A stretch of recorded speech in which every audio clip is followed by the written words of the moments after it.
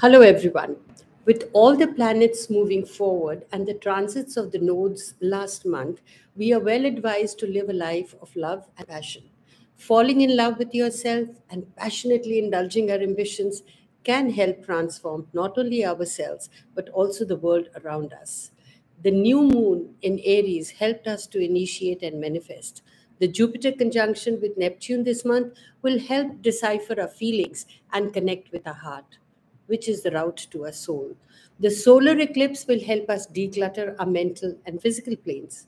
Mercury and Chiron help us understand ourselves and heal. Mars urges us that now is the time to take action. As well said, it's time to be the change that we want to see in the world. Libra. With all the planets moving forward and the transits of the node last month, we are well advised to live a life of love and passion. Falling in love with yourself and passionately indulging our ambitions can help transform not only ourselves but also the world around us. The new moon in Aries helped us to initiate and manifest. The Jupiter conjunction with Neptune this month will help decipher our feelings and connect with the heart, which is the route to our soul. The solar eclipse will help us declutter our mental and physical planes. Mercury and Chiron help us understand ourselves and heal. Mars urges us that now is the time to take action. As well said, it's time to be the change that we want to see in the world. Declutter your mind and space this month, Librans.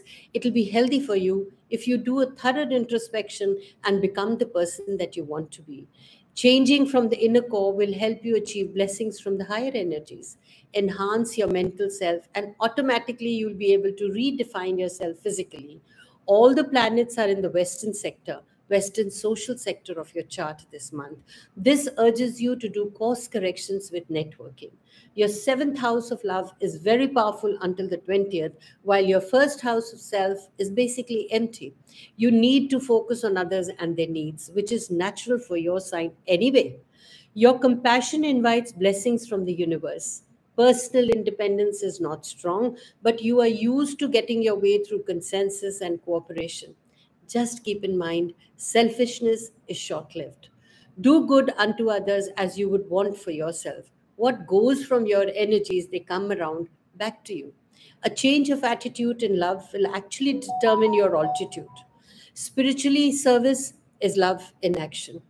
Your eighth house of regeneration becomes powerful from the 20th.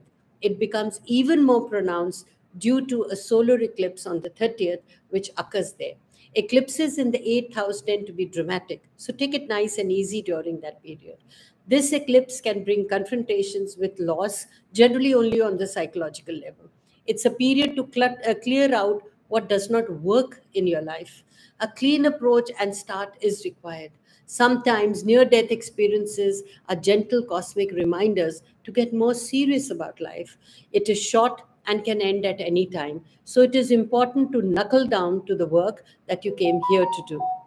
This eclipse accelerates things. It urges you to make important changes in your life. It tests relationships, also gadgetries. They behave erratically because of the cosmic energies. So, forewarned is always being forearmed. And of course, for all the lucky dates, the best dates, the career dates, honey days, money days, you need to visit my website. Till my next, stay blessed.